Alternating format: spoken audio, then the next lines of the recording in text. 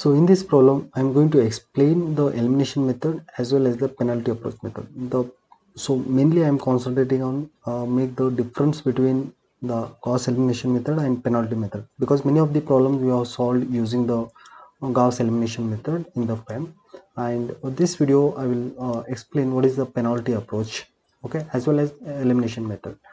So here the problem is given with the diagram, and the values of E1, E2 is been mentioned, and the cross sectional area A1, A2 is mentioned, and load is mentioned, right? You have to calculate the displacement, unknown displacement. Okay, let me see the diagram.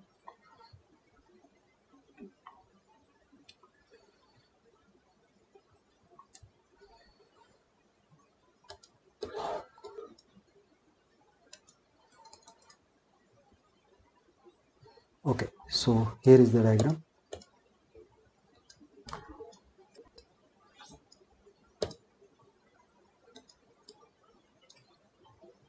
So basically in this question the value of E1 and E2 is mentioned, and A1, A2 is also mentioned, and this is the length L11, L2. So the nodes are connected 1, 2, 3, and both ends are fixed, and load is applied at node 2. Say this is element 1 and element 2. Right, hope everything is clear here. Now for a bar element equation, the stiffness matrix equation will be K is equal to, it is AE by L, and 1 minus 1 minus 1 1. So now we are substituting here.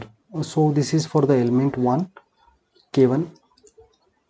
So here 70 is for the Young's modulus value, and this is for the A1 value, and this is L1. So even is taken as 70 into 10 power of 3, even though it is given as 70 into 10 power of 9, because it is given in Newton per meter square. Okay, but you have to convert all the values in the form of Newton per millimeter, means all the values are been taken in a millimeter. So you have to convert into Newton per millimeter square. So E is equal to 70 into 10 power of 9. So to be converted into Newton per millimeter square, it means 10 power of minus 6 or to be multiplication. So 70 into 10 power of 3 you are getting in the Newton, as well as you have to make in the E2 value also. So this is even E2 is also, you will get 200 into 10 power of 3 Newton per millimeter square. Both you have to substitute, right? So finally say this is equation number 1.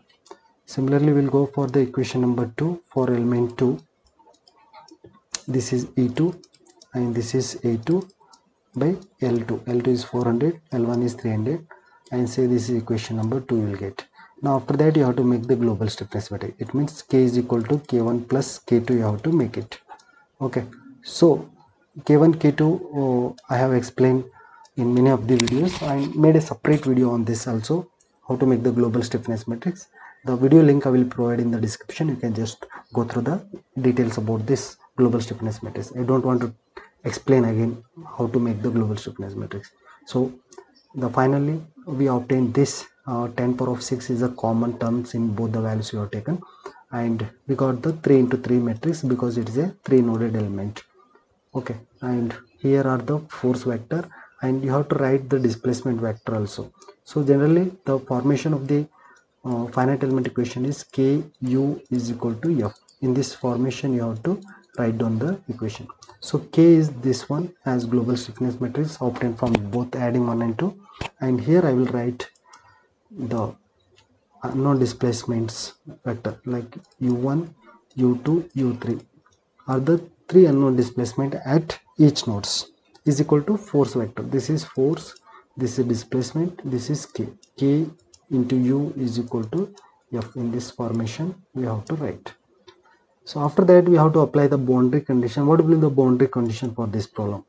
Say U1, U3 are 0 because it's a fixed. Okay, so in the elimination method, using the elimination method, first I am explaining. So if it is fixed, so generally we take 0 for the deformation for the fixed supports. Okay, so I am adding the displacement vector 0 here in place of u1 and in place of u3 0, directly you can take 0. And the force are F1, F2, F3. So F1 also it is fixed, so there will be reaction forces. Okay, so reaction forces at 1, let us say R1, and this is for the load applied at 2 towards the positive direction, so it is taken as 200 into 10 power of 3 directly towards right side, it will be taken as positive. And the reaction supports or reaction force at node 3 is taken as R2. So you can take R2 or R3, anything. Okay, let us write R3 to understand better. Okay, because node 3, so R1 R3 are the reaction supports. So from here, if U1 is 0 and U3 is 0, their rows and as well as the columns, it means this is in the first. Okay, so their first row, first column will be eliminated. Now third row and the third column will be eliminated. What will be the remaining? This one, 0.86, and U2 is equal to force. So you can write separately, it is here written already, you can just check it. So 10 power of 6, it is been directly written here, into 0.86 into U2 is equal to the force. Okay, now you just substitute this and you will get the value of U2, 200 into 10 power of 3 by 0.86 into 10 power of 6. So you get the value of U2 as 0.23255 in millimeter. This is the answer if you solve using the elimination method.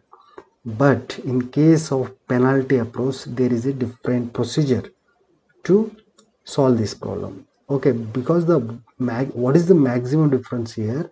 So you can check here, this is the one of the important factor where we have taken U1 and U3 is equal to directly 0, right, because it is a fixed. But in case of penalty approach, okay, you cannot take the fixed end as 0, because we are calculating some unknown deformation at 1 as well as 3. Okay, as per the rule for the penalty approach, there are some there are some unknown deformation, or there are some values which will be very close to 0, not exactly 0. Okay, that is the main values which you have to be understand. So how to solve the penalty approach, now we will discuss.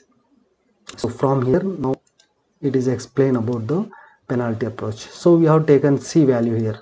Okay, you can see, let us carry out the same computation using the penalty approach using the suggestion guidelines. We have C values. So this C value we obtained as 0.8 into 10 power of 10.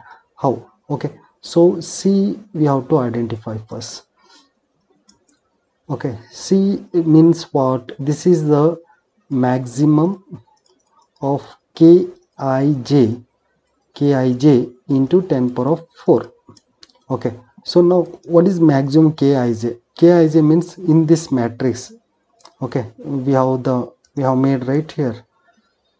So from here I will erase this to make you once again. Only this value you can remove.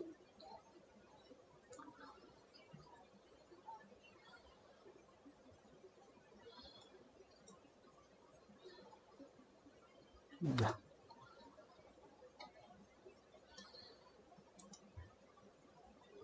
So from here only I will explain. So this is same as Ku is equal to F. Okay, this we made as R3. So what we have to do from here now? Okay, from here onwards the steps it will be changing now. So here what I have to do, first I have to calculate the value of C. Okay, the factor value you have to calculate. C can be calculated by from this matrix. So you just check it in this matrix, which is the largest value in this, highest value. Okay, so highest value is 0.86. Okay, so this 0.86 is the maximum value, and generally this maximum value you can find out only in the diagonal.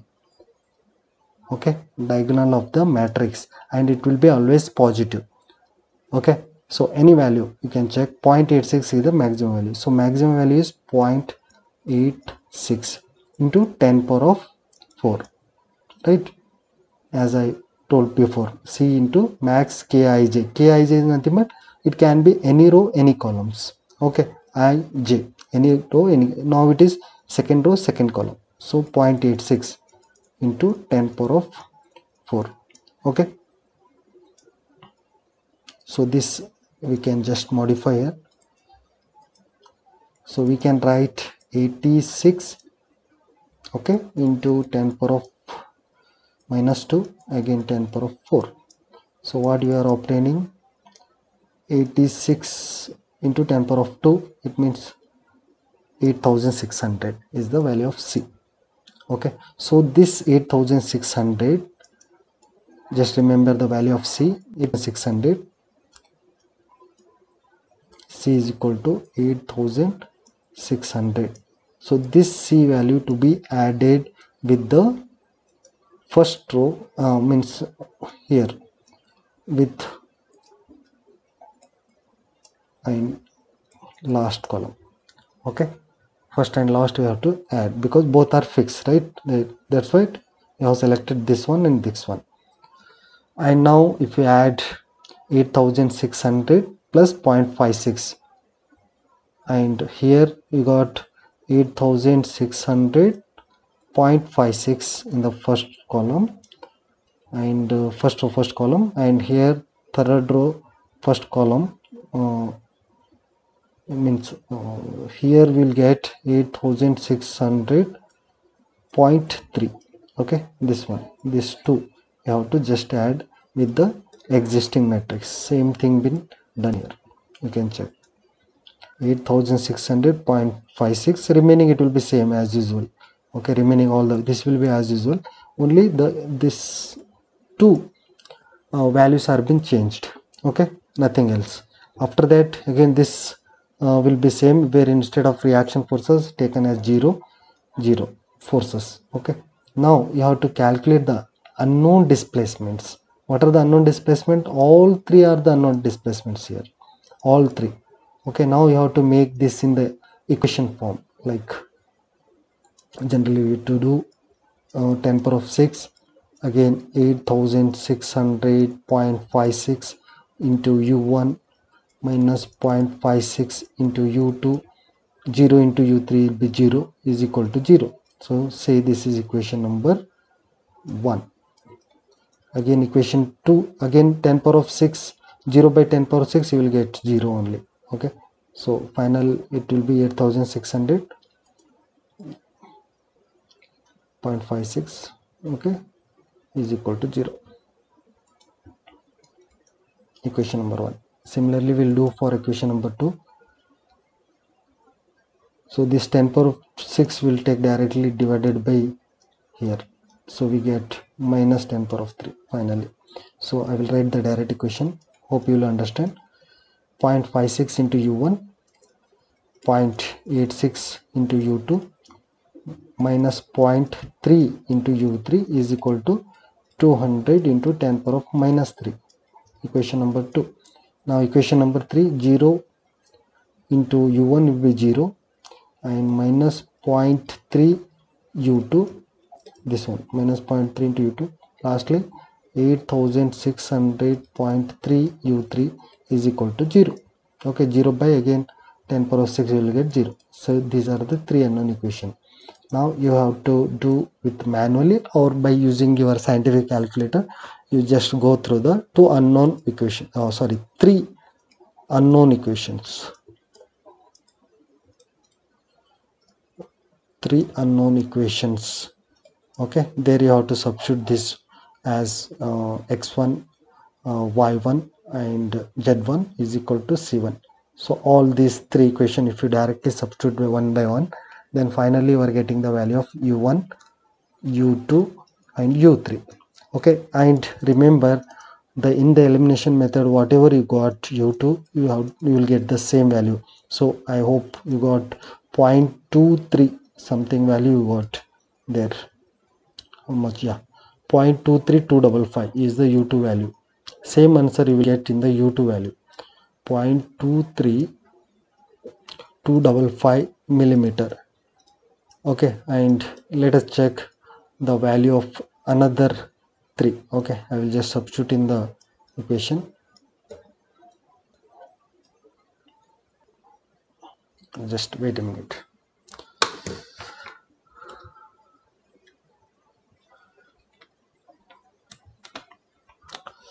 Now in the scientific calculator, just enter shift first, then enter mode, then no, first enter the mode first, mode, then again press. If you enter 3 times, then you will get EQN equation, then enter 1, then it will ask you unknowns. How many unknowns are there? There are 2 and 3 options are there. Now you have to enter 3. First it will ask you A1 value is 8600.56. Next, if you enter the equal symbol, then it will ask B1 value is minus 0.56. Again it will ask U3 value is 0 anyhow, it is 0, you have to enter. Now D1 value is also 0, is equal to 0, right? So we have to enter 0. Now we are entering into the second row. So there A2 value is minus 0.56. Again enter. B2 value is 0.86. Again equal to, enter is nothing but equal to. Again value of C2, that is minus 0.3. Again D2 is 200 into 10 power of minus 3.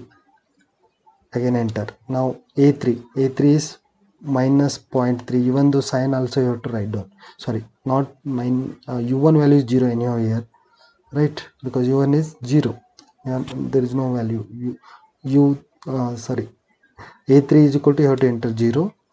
Now D3 minus 0.3, again plus 8600.3. D3 is equal to 0. Now as I told you, we got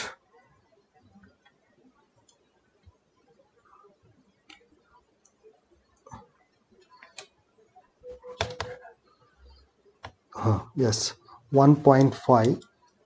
so here I will write 1.514 into 10 power of minus 4.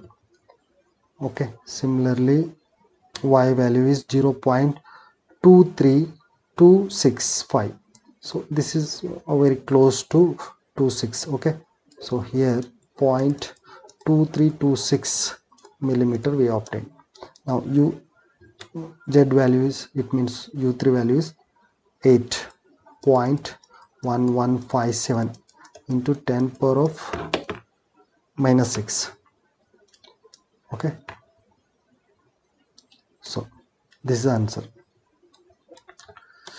So here you can check that this value 10 power of minus 4, it means this is very not very close, but can be say equal to 0 but not exactly 0. Okay, some values, okay, some small minor deformation, it occurs at 1 as well as 3 and 2, anyhow we got the same answer, right? So in this way you have to solve the problems using the penalty approach. And thank you for your time and being with me. Please support.